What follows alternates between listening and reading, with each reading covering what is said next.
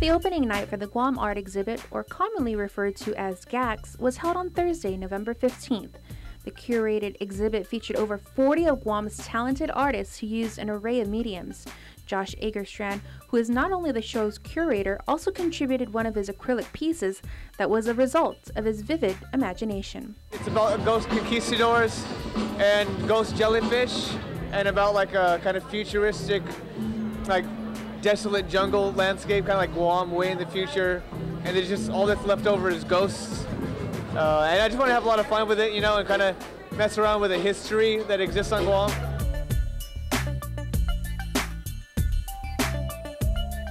GAX, which has continued to grow in popularity and participation, serves as a platform for some of Guam's talented artisans.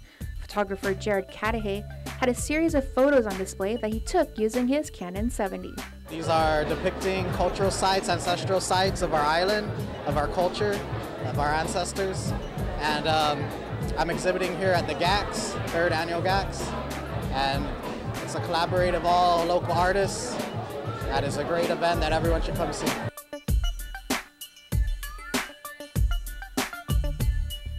Since its opening, the GAX has had several hundred visitors. Artist Ron Kabuhat showcased pieces using the technique of blowing glass. My theme for this art show is kind of like a Thanksgiving theme, orange and pumpkins and stuff.